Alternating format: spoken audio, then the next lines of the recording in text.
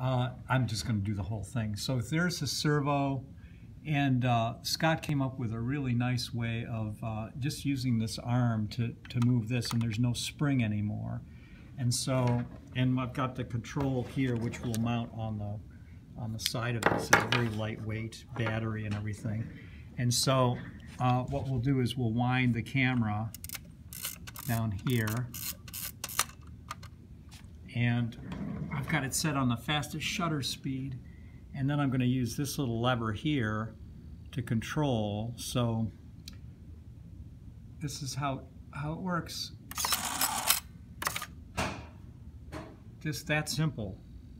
Let's do it one more time since it's so much fun.